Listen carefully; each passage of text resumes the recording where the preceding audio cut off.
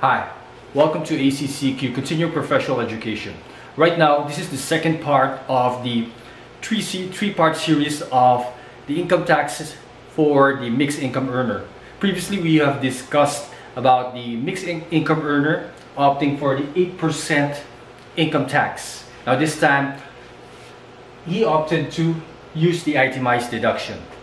Incidentally, if you want to review the first one, or if you have not seen it, there's a link below so you can watch it later on the 8% tax. So let's go to the itemized deduction. Now, oh, look at this. There's already a partial solution. Incidentally, that partial solution was the same as the previous one, because in this part on the compensation income, this has not changed. Whether it's the whether the taxpayer opted the 8% or the itemized deduction, still the same with the compensation income. So taking from there, so we have the taxable income of 1,410,000.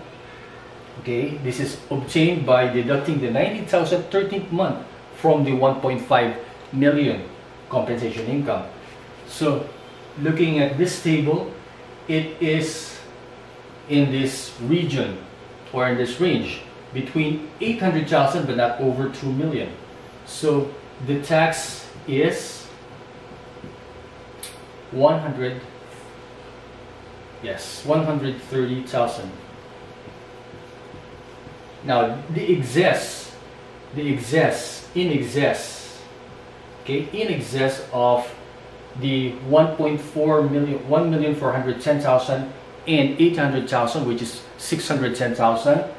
Okay, so this would be 610,000, okay, times 30%. Okay, so that would be 183,000. So you get the total of this one, that would be the tax, 313,000. Again, how did you obtain that?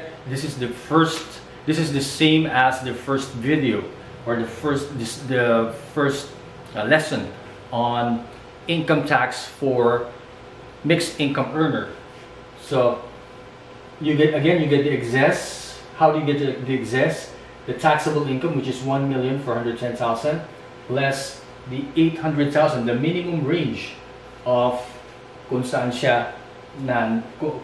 yung kanyang region, no? So it's between 800,000 and 2 million. Tapos yung excess nun, which is 610,000, imu-multiply mo dun sa 30%. Okay, so this one is 313,000. Okay, so now we go to the gross sales. Gross sales, no? Dito naman sa business.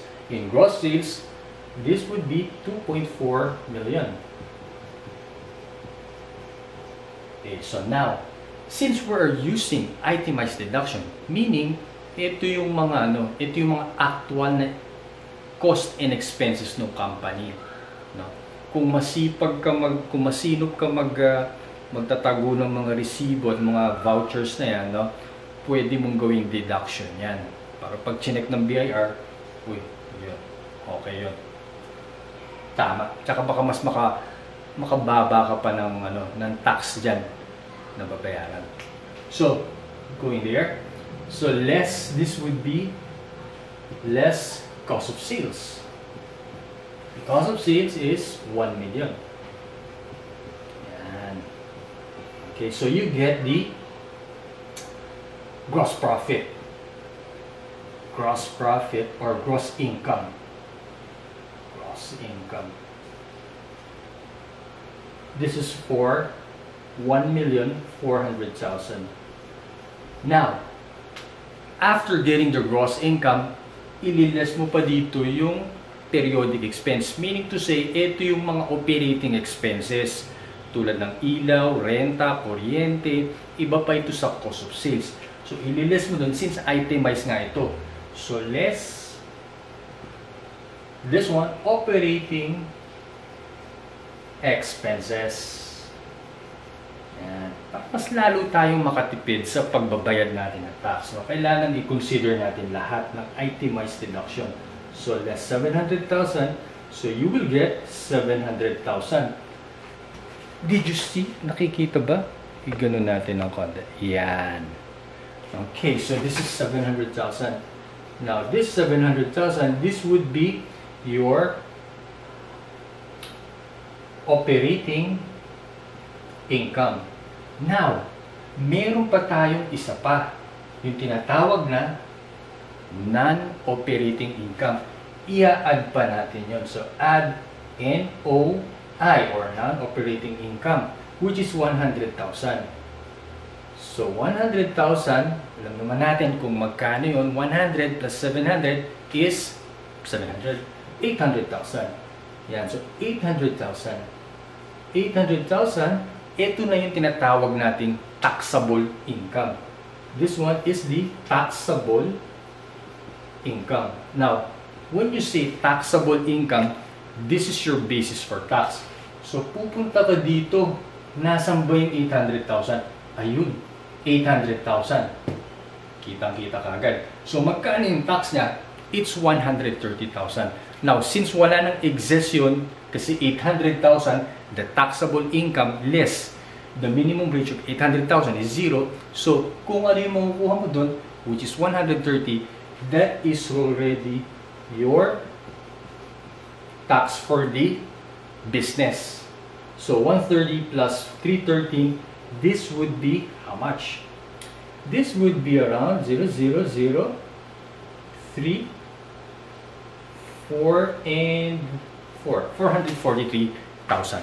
So, that's it. So, this is the second option of the itemized of the mixed income earner. So, mamimili ka ngayon kung ano yung medyo mas mababa doon para yun yung babayaran mong tax, no? This is a legal way of minimizing your taxes, no? So, yung una, if you still remember, that's 513,000 yung total. Ito, 443. So, medyo mas mababa to. So, this seems to be more advantageous. Anyway, see you on the third session for our mixed income tax earner. And don't forget to subscribe. And if you have any questions, just comment below. God bless.